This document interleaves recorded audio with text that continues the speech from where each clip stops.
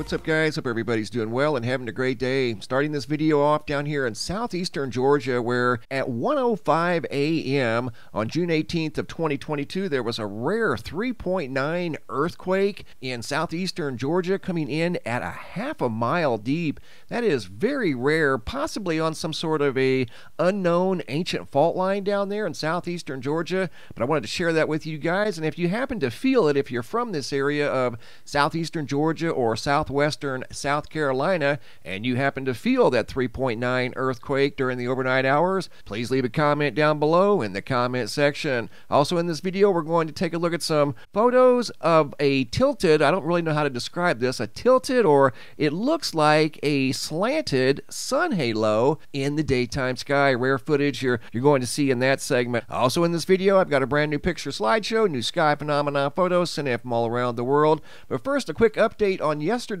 power outages. At one time, there was over 624,000 customers, 14 states in a widespread power outage event yesterday, occupying most of the eastern United States. Never seen anything quite like that. The storms have been very active here recently. Here's a storm I noticed on radar a few days ago, back on June 11th in southeastern Nebraska, northeastern Kansas. You can see an obvious tornado on the radar. You don't see this very often, but that's like an intake right there, creating that what looks like a comma. That was a tornado above Kansas and Nebraska just a few days ago. The atmosphere has been very active here recently. Here's some video footage by Tiffany Byers out of Pensacola, Florida, of a massive shelf cloud coming in above Pensacola. Very photogenic. She happened to notice this very long photogenic shelf cloud in the sky above Pensacola on June 9th of 2022. In some locations, it almost looked like it was touching the ground.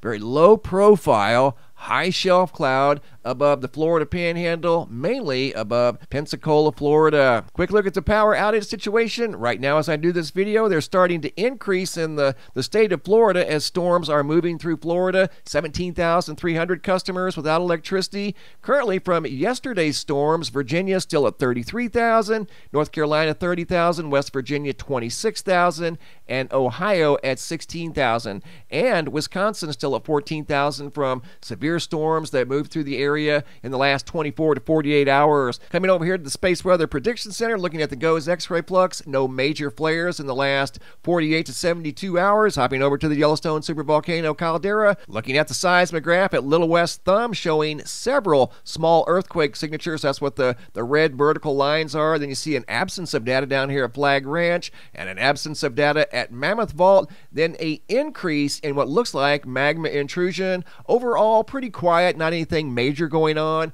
at the Yellowstone supervolcano caldera, other than the flooding that's had the park, or at least some areas of the park, closed here recently from the rare flooding event. Looking at the Schumann resonance, a couple of spikes in the last 24 to 36 hours, but again, not anything major going on there. I wanted to share a video that was shared with me by Mary Hall, who sent this in the other day, and this is Mary's video from the International Space Station. She happened to notice this object that came down from the upper right-hand field of view, and it decided to switch directions and make a hard, what looks like a right-hand turn. It was actually the craft right here going back to its left or right from this field of view. Mary does not miss a trick when it comes to this International Space Station live cam. Here goes another object across the field of view in the top portion of the camera. Not sure of the location at the time. Here comes another object up here in the upper right-hand corner. You're going to see what looks like two objects together here in just a moment. And I'm telling you, I zoom in, take a closer look at these two objects,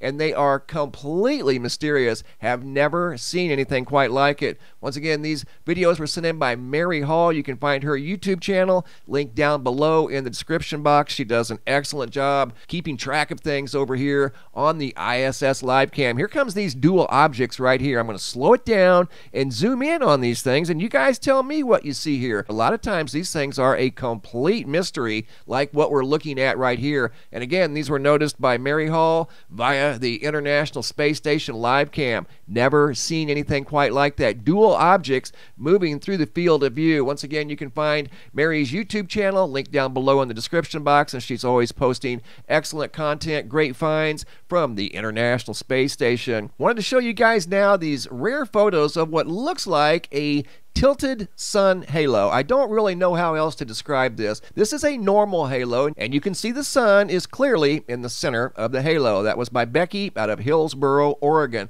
Look at the one on the left here. See how it's off center compared to the one on the right? We're going to go back to it. That photo was sent in by Peter out of Dublin, California. Look how the sun's down here off center. It's not in the center of the halo for some reason. And this is just an ordinary photo, no different type of specialized lenses or anything like that.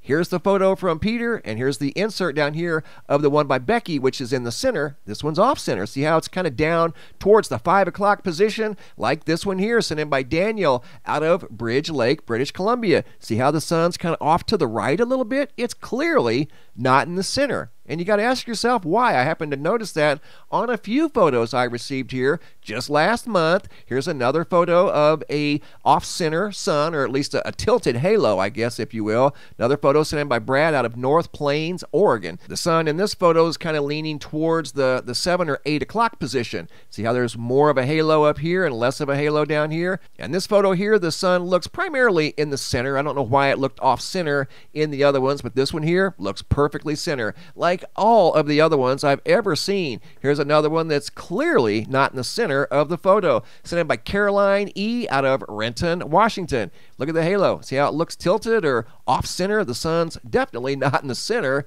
of that giant halo in the sky. It's leaning towards the 7 or 8 o'clock position. You've got more halo up here to the upper right than you do the lower left, and I have no idea why, guys. That is another complete mystery, something I've never seen before, and I've seen hundreds, if not thousands, of photos of sun halos over the years sent in by you guys, and I've never seen any that look quite like that. Great job, guys. Keep the photos coming. Also in this video, I've got a brand new picture slideshow, new sky phenomena photos sent in from all around the world. Justin out of Cedar City, Utah, noticed some incredible lightning, low to the ground thunderstorm. Jane, Raleigh, North Carolina, another very photogenic shelf cloud. Dale out of Fort Lupton, Colorado. These photos are exactly the way I received them. Ominous looking sky once again above Fort Lupton, Colorado. Look at that. Now that may have been edited just a little bit, but it wasn't by me. Lisa out of Pittsburgh, Pennsylvania. The sky was filled the other day with mammatus clouds. I got photos from Lisa